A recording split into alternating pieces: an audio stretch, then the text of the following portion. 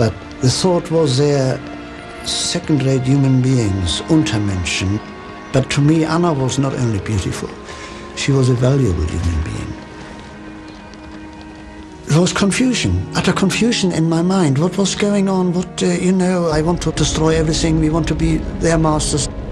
It was unconsciously the beginning of the realization that I was involved in something horrible.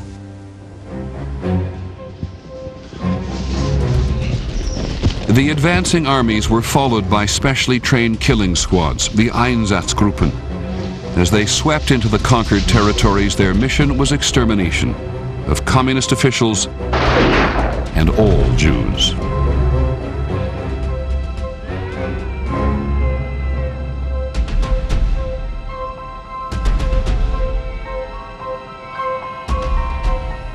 They are given a series of speeches that you are to move in, be ruthless, be tough, we are the master race. This is a preemptive strike, that you are to kill those who have a potential to be a danger to the German occupation. The first thing they did was to give an order that all men, all Jewish men, between 16 and 60, should report to the center of town.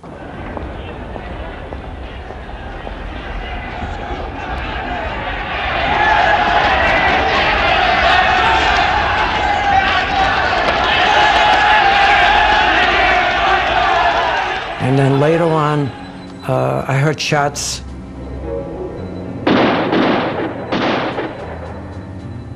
.400 they shot that day. Their job was to come in and do what they did, and go to the next town and do the same thing. In less than 6 months, the Einsatzgruppen systematically hunted down and murdered more than 1 million Soviet Jews. But shooting Jews one at a time was inefficient and psychologically taxing for the killers. In August 1941, Heinrich Himmler, senior commander of the killing squads, went to the Soviet Union and saw firsthand how seriously the executions had demoralized his men. He urged them to find a better method.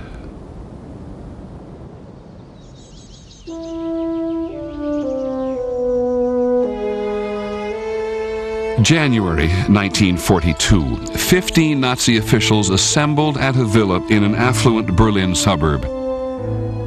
Their purpose, to organize what they delicately called the final solution to the Jewish problem. Their plan to eliminate all European Jews, 11 million they estimated.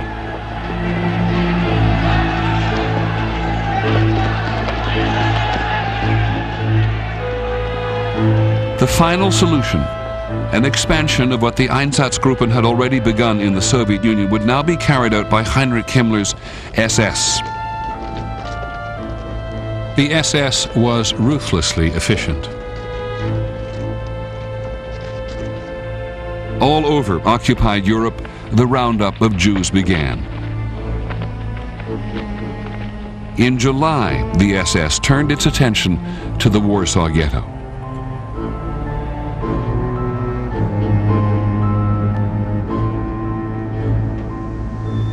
They told us that they are taking us to the east, where we will be working. Every person which came to the train got a big loaf of bread and marmalade, and some people couldn't stand the hunger anymore and went for that piece of bread. Then we got suspicious because a large number of people were disappearing and nothing was heard from them. And the trains kept coming back so quickly. The rumors were saying that they were going to be locked into camps and sometimes killed.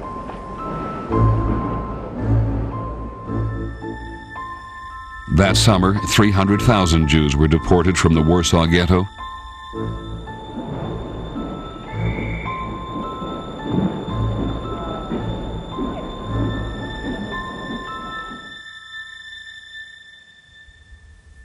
In April 1943, those left in the ghetto fought back.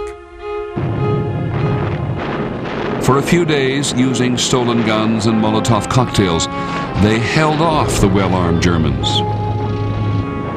At that time, I belonged to the underground. It was very difficult, very hard. We knew that death waited for us on every corner.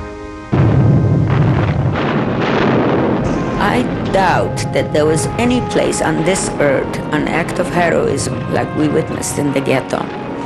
Bedraggled people after 4 years almost of occupation, starved people, people locked within a very, very narrow perimeter. And yet they went against a German army, which at that time was still very victorious and very strong. We fought, not because we knew that we're going to win, but we also would like to make a statement. The uprising lasted a month, and then the German troops burned the ghetto block by block.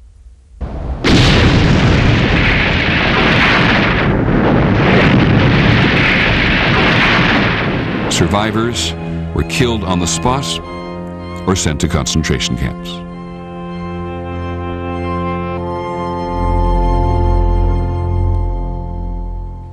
Nazi Germany's killing machine was a highly organized and efficient system, set up with the cooperation of both government and private institutions. Jewish birth records were collected. Post offices delivered the deportation notices. The finance ministry confiscated Jewish property. Private companies took over Jewish businesses. The foreign ministry negotiated for the deportation of Jews outside the Reich. The 6 largest of 30 death camps were all in Poland, situated along rail lines for easy access. On Hitler's personal orders, German railways gave priority to transporting Jews to the camps, even holding up military supplies badly needed on the Eastern Front. From Oslo, Paris, Rome, Amsterdam, trains 100 cars long converged on the Polish heartland. Sealed into boxcars were victims by the tens of thousands, known to their captors simply as freight.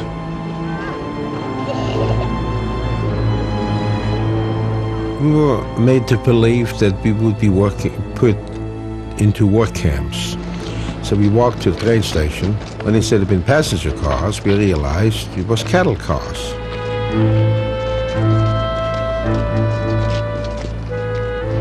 But all delusions passed when the doors were shut, they were locked. Everybody was scared because we didn't know what's going to happen. Where did they take us? There was no water to wash.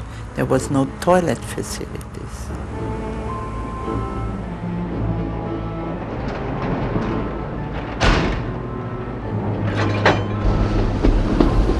We spent 5 days and 5 nights in these cattle cars.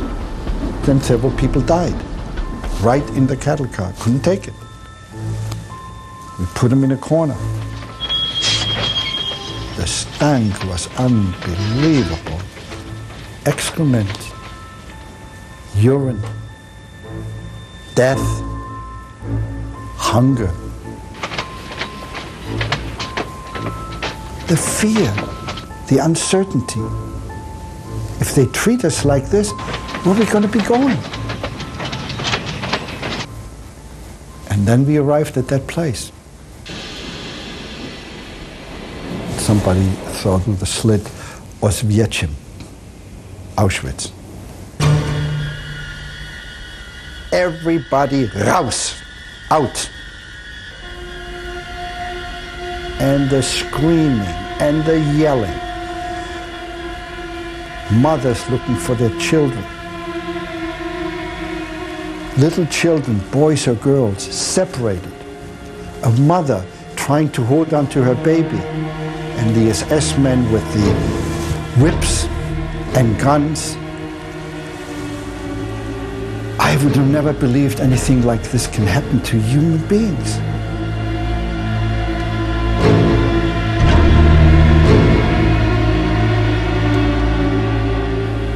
There was a peculiar smell in the air. I couldn't figure out what it was. Sweet smell. You smelled it all over. I never smelled anything like it. This was not a labor camp. Emblazoned on the gates of Auschwitz were the words Arbeit macht frei, work makes you free. Auschwitz was Nazi Germany's largest killing center, built on land confiscated from Jews. The huge complex consisted of 45 satellite camps that clustered around the central core. The buildings, low and nondescript, housed the thousands that arrived daily.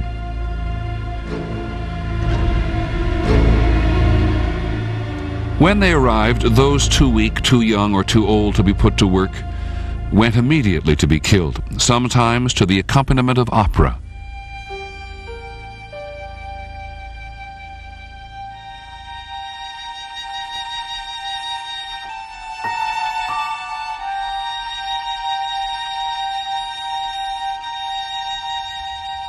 The rest were deloused, disinfected, and branded with serial numbers.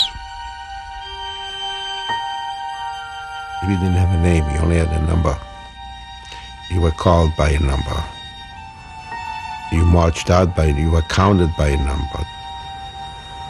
They shaved our heads, and my mother was standing next to me. And when I looked at her, I didn't recognize her. She looked like an animal. And she looked at me, and I could see in her eyes, you know, the pain, seeing me. And then that's when we lost everything, really. Our pride, just everything. And we became practically animals fighting for our life. The able-bodied were used as slave labor by the SS, which made money by leasing them to German companies.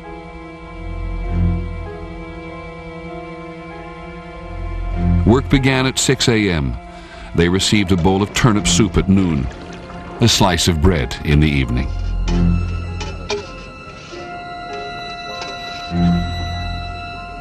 The SS said, here you come in by the door and you leave by the chimney. And when you were too slow after an order, they said, but don't forget that the gas is waiting for you. Life was so hard that you practically forgot your family. I mean, things seemed so far away. Even those who fought to live didn't all survive. But those who gave up died. We had to carry pipes and sacks of cement, and we were beaten by the SS. I was down to 90, 95 pounds, 85, I don't know. The normal food rations in Auschwitz were such that you had half a year, approximately, until your body gave out. Half a year. They figured it very scientifically. The physical deterioration of slave laborers was monitored by the camp medical staff in a pseudo-scientific study of malnutrition. Other prisoners were subjected to medical experiments. This involved sterilization, castration, freezing. All inmates were examined regularly by SS doctors to decide when they were no longer useful. The camp commander decides who should live and who should die. So you pass naked in front of those people, and they sit there with polished boots, riding grab in their hand. Your heart sort of stops, because to the right, you take your number and you know you're going to die, and if you go to the left, you live for another day. 6 weeks after she got off the train at Auschwitz, Alice Sylvester was selected. One day, they ordered us for showers. They marched us in the room where we got undressed, completely naked. Then they took us in that room with the holes in the ceiling. So they told us to sit on the floor. There was no window.